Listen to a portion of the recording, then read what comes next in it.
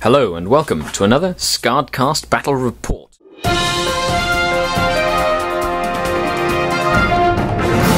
Today we have the third game of the fourth game technically, the third recorded game of the Dark Olympiad at 1500 points versus Matt.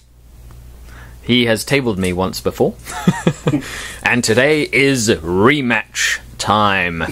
We are playing Hill 0.25, which is an Astronomicon mission. Now, instead of a big hill in the middle of the table, we have a cathedral. The mission objective is simple. Each table quarter counts as an objective. At the end of the game, you can capture it with no enemy units contesting.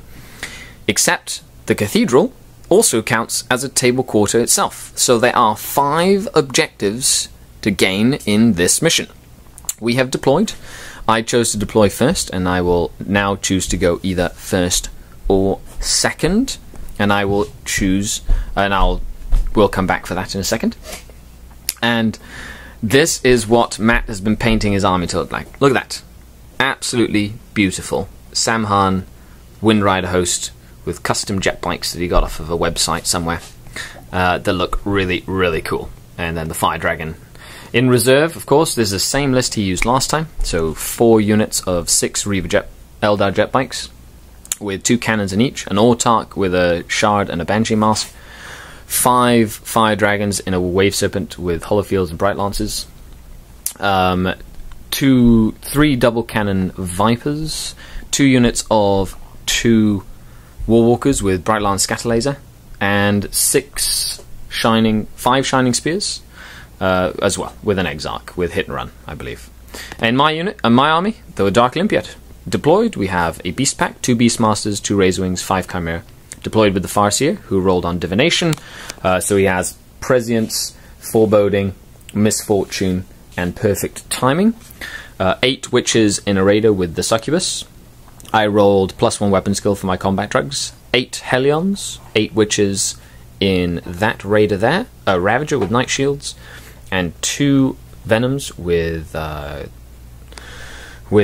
Warriors and 6 Reaver jet bikes.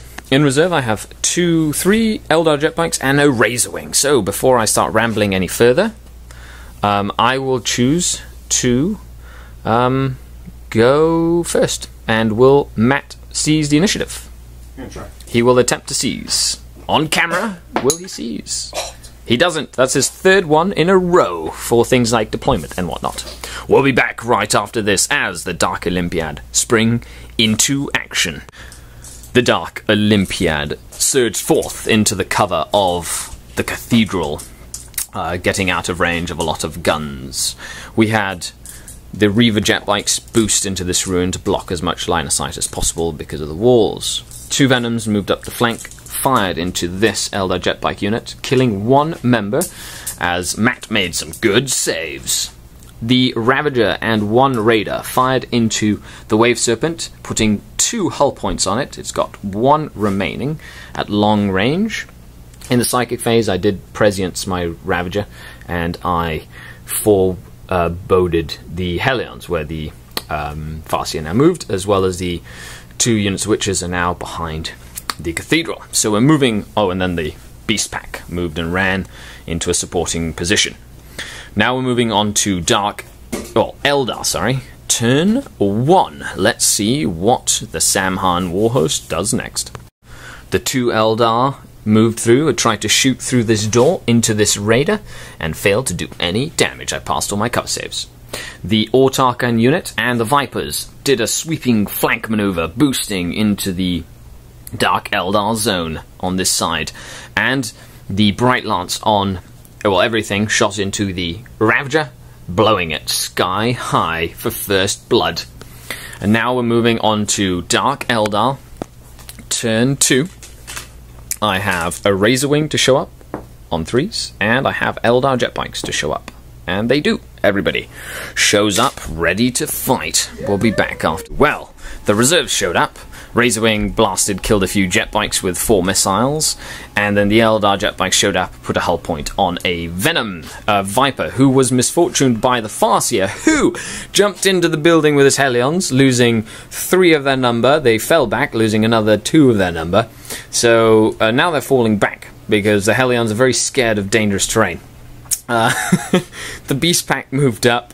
The Venoms tried to rend into the Vipers with their Strength 1 against Armor 10, and it was just more of an experiment than anything, now that I can do it with the Rending Misfortune. It didn't pay off, but I think it could, if done properly. Both the Raiders fired into the Jing King Wave Serpent, didn't do anything. And, in a feat of glory, the Witches charged into the 2 Eldar jetbike units, throwing a blind grenade that clipped both units, blinding both units, and charging in to killing one and losing one for a tied combat, saving them from retaliatory firepower. Now we're moving on to Eldar turn 2, and we have reserves to arrive.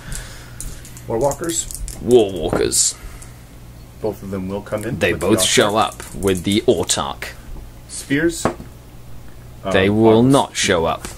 And bikes. They will not show up. So the 2 units of Warwalkers show up to the fight.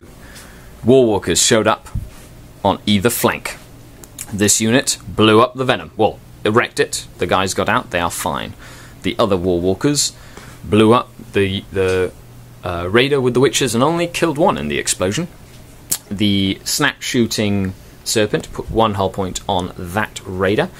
In this combat, each unit lost 1 model, and they did not flee, meaning the Witches are stuck, while the Vipers opened up on the Beast Pack, blowing it to smithereens, leaving 1 little Chimera left behind.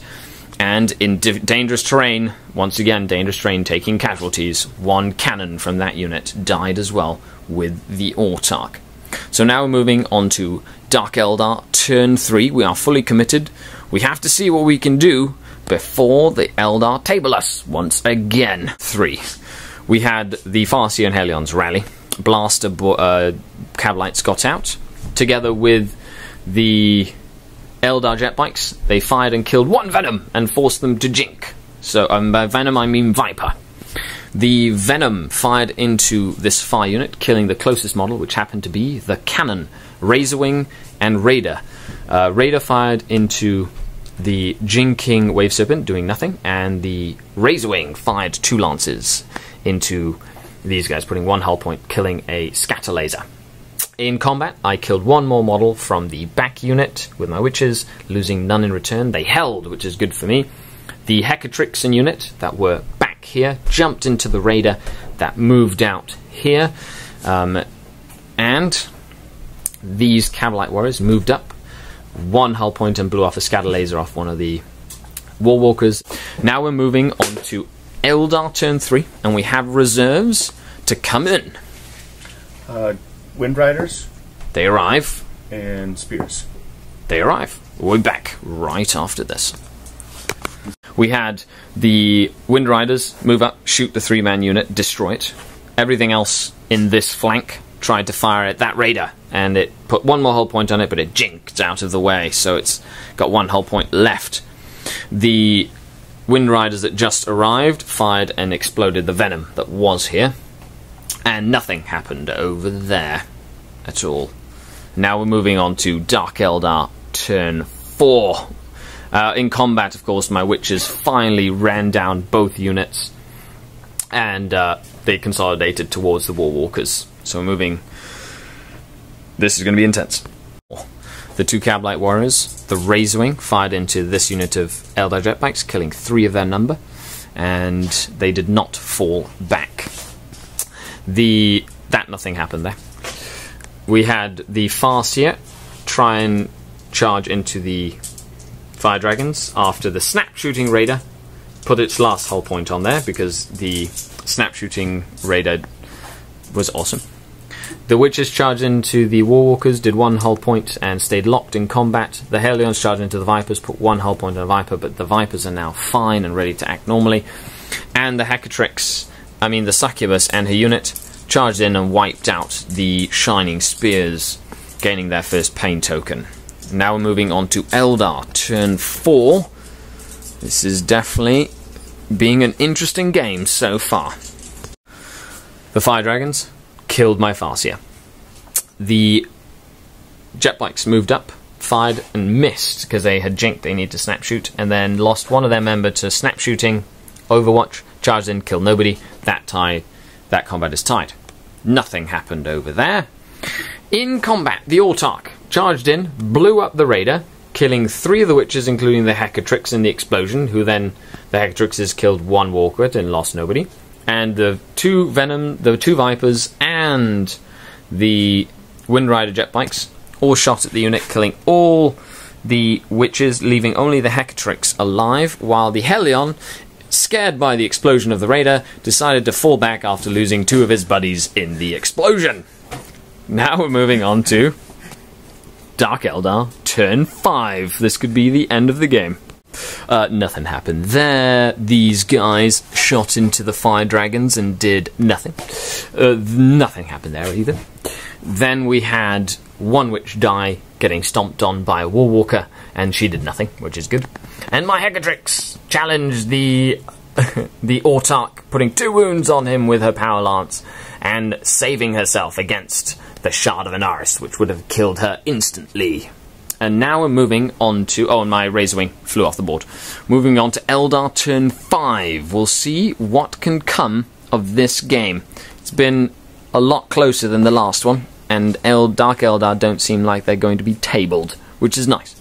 We'll be back after this. Reavers busted out of combat. Then we had the Fire Dragons murder 2. They held. This combat, I killed 1 jet bike. They killed no one as I passed 2 of my saves. These jet bikes moved into this quarter to capture it. The Vipers stayed in this quarter. The Hecatrix, the Succubus, impaled the Autarch on her spear in the combat. This combat was a slapfest, and the Fire Dragons have moved into the central table quarter. So, as it stands, primary, which is table quarters, 1, controlled by the Eldar, 2, this entire section here, controlled by the Eldar. This one back here, I believe, is contested by that jet bike, and this one back here is contested by the witch, and this one back here contested by the Succubus. So, we're rolling to see if the game continues. Little kiss from... Does it continue? It does! The Succubus made a long charge to charge the Vipers with her Strength 5 Power Lance with Furious Charge, which is her Warlord trait, and failed to do any damage. The Reavers Blade Veined the Fire Dragons after they got shot, and they are falling back. The Witch is still in combat with the Warwalker, and this is still a slapfest. So moving on to Eldar, turn 6. We had the Vipers blast my Succubus to oblivion, holding this table quarter now.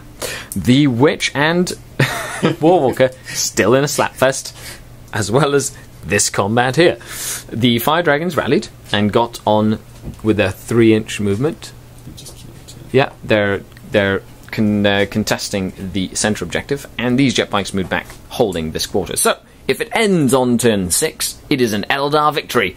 And because it matters to Matt, we're going to let Matt roll again. I trust that it'll happen. And it goes on to turn 7. The little 3-man unit ran over here to help bail these guys out of combat. They consolidated into this table quarter here. Meanwhile, their friends consolidated that table quarter. The Reaver jet bikes charged into the Fire Dragons, and the Hammer of Wrath hits killed them, and they consolidated back into the objective, and the 1 Lone Witch finally killed the last Warwalker. So we're moving on to Eldar, turn 7. What will happen after this?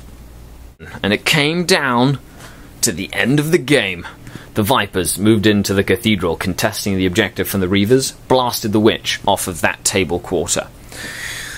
These Reaver jet bikes moved up from back here, blasted into this unit that had the pain token from killing that 1 jet bike, killing 3, and they passed their morale test, and then they failed their charge, meaning that they were not able to move into this table quarter to contest, to force a draw. So, at the very end of turn 7, the Dark Eldar Olympiad has pulled a win from out of their backsides. And this was an incredible, fun game. Matt, what was your general overview of the battle? You finally got stuff into hand-to-hand combat, and I realized that it's pretty destructive. Your succubus was just walking through units, so she did really well. I think I overplayed my jet bike squad, and I made a mistake with my shining spears. I should have kept them in a more supportive role than where they were. Yeah, because of not being able to take out that raider, maybe get a jump on the shining spears, and my succubus went to town with her power lance, with her furious charge, which was her warlord trait, strength 5, AP 3. She's killing 5 jet bikes a turn when she charged in, and then walked into the autarch and murdered the autarch after passing a couple of lucky and vulnerable saves against the Shard of Anaris that would have killed her outright. Well, thanks a lot for watching, guys. This was a test mission for Astronomicon Toronto that's being held in Milton, I think, this year. And make sure you stay tuned to the Tactical Corner. Share the video if you like it if you really like it, and favourite it if you super like it. And subscribe to the channel if you haven't already, since you might forget to click that little sub button. Just check it. Okay, have a good one. Cheers. Bye.